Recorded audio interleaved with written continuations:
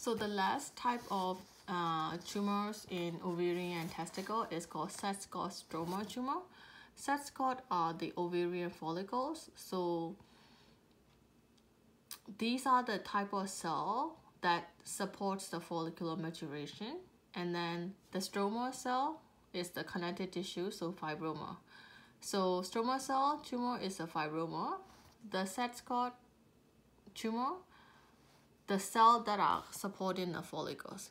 You see there's a granulosa and theca cell that's supporting the follicular ovulation. So for the granulosa cell to produce androgen, it's under the influence of LH. LH will stimulate granulosa cell to produce androgen. From androgen, it will convert to estradiol under the influence of FSH in theca cell, and it will undergo ovulation, right? So let's talk about number one, fibroma first, right? Fibroma, all you have to remember about fibroma is a benign. It's a cancer of the connective tissue, so fibroblast. And the highest syndrome is called MAG syndrome, which is fibroma producing effusion in the belly, effusion in the lungs, and then fibroma. Fibroma, ascites, pleural effusion. And if the fibroma is too big, it can give you a pulling sensation in the groin area, so pain in the groin area, because sometimes the fibroma can grow up to a size of the orange. And in terms of pathology wise, you see a fibroblasts are needle shaped with long nuclei, so you will see this type of structure. So if a patient presents with ascites, pleural effusion, and ovarian mass, then you choose a fibroma, okay?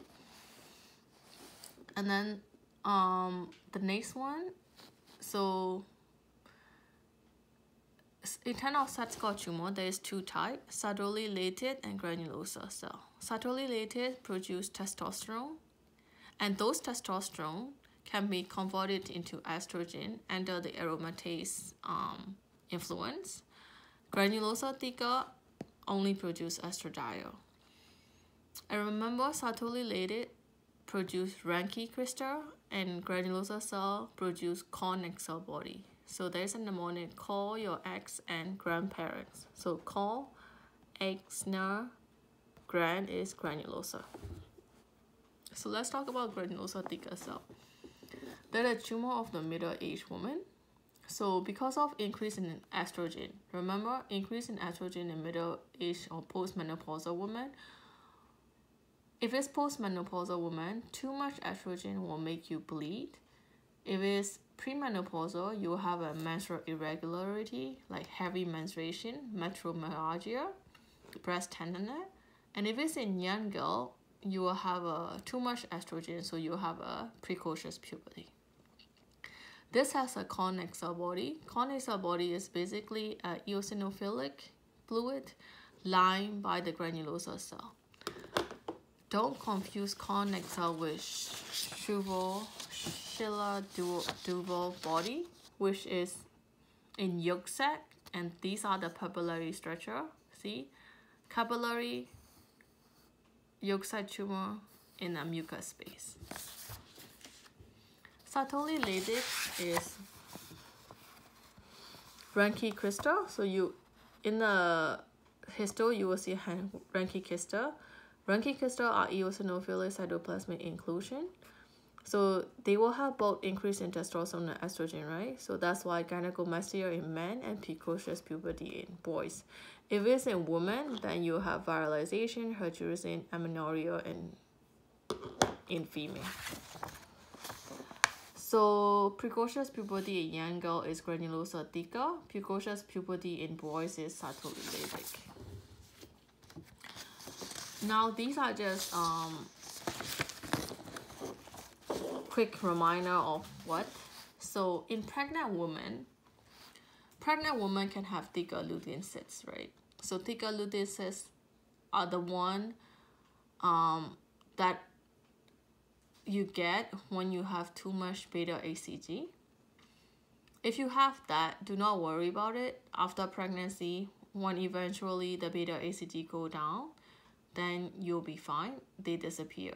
But if you have a tumor of a trophoblast, then you have to worry. You have to get rid of the trophoblast with DNC, and then you have to put the patient on OCP, and then you have to continuously monitor beta ACG so that it won't turn into the choriocarcinoma.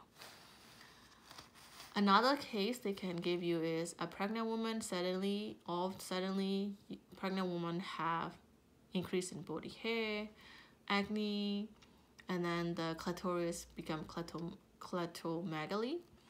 This is luteoma because of a lot of testosterone.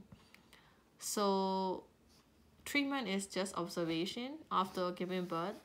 Hopefully it will go away. So anytime you want to remove an ovary for a pregnant woman because she has, let's say, choriocarcinoma, you have to wait until the 10th week. Why? Because until the 10th week, the ovary is supplying progesterone to maintain the pregnancy. After the 10th week, the placenta will take over. So then you think the men don't have ovary, can they get cancer related to can they have the same kind of cancer? Yes, they can. So in men, we don't talk about epithelial, germ cell, and Sachs-Gott. So in men, we just differentiate into two categories.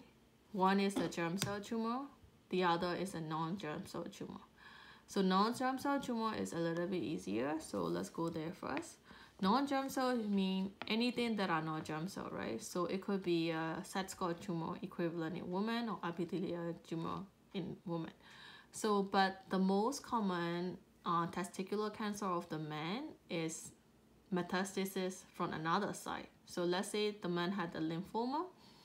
Metastasis or lymphoma to the testes is the most common testicular tumor in older men.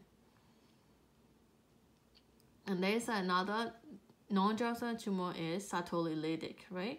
So in these men, you have a gynecomastia in men, older men, and then precocious puberty in younger men. So increase in testosterone and estrogen.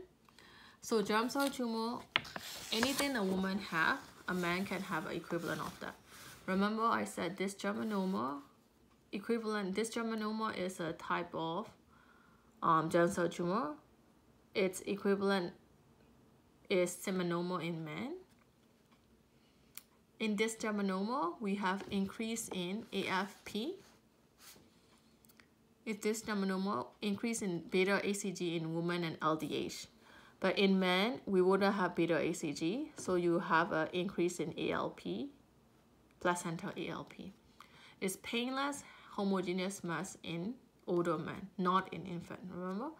And then yolk sac is always in infant. So boy less than 3-year-old AFP, you can have teratoma, choriocarcinoma, and then the new thing in men is embryonal carcinoma, which can be granular type or papillary type. Embryoma carcinoma. The hormonal markers are, if it's mixed, then beta ACG and AFP. If it's pure, then beta ACG only. It presents a painful necrotic hemorrhagic mass.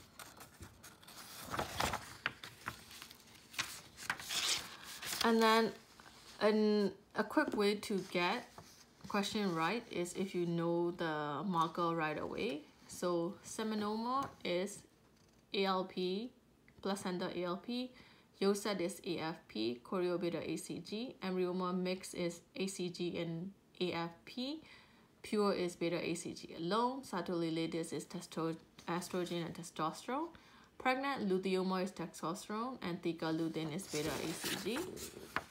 Female epithelial cancer, if it's malignant epithelial serous cystoadenoma, psammoma body, mucinous, think about pseudomyxoma peritoni, endometrioid Brenner.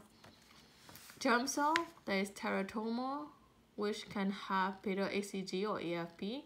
Choriocarcinoma beta ACG, Yosad is AFP, and Sheila dual body. This germinoma is beta ACG and LDH. Beta ACG and AFP is embryoma. Beta ACG and LDH is dysgerminoma. Sascal tumor is granulosa, thicker is estradiol. Remember, call Nexa, call your ex and grandma.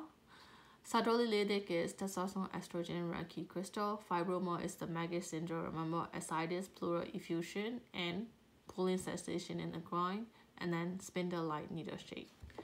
So these are all the ovarian and testicular cancer.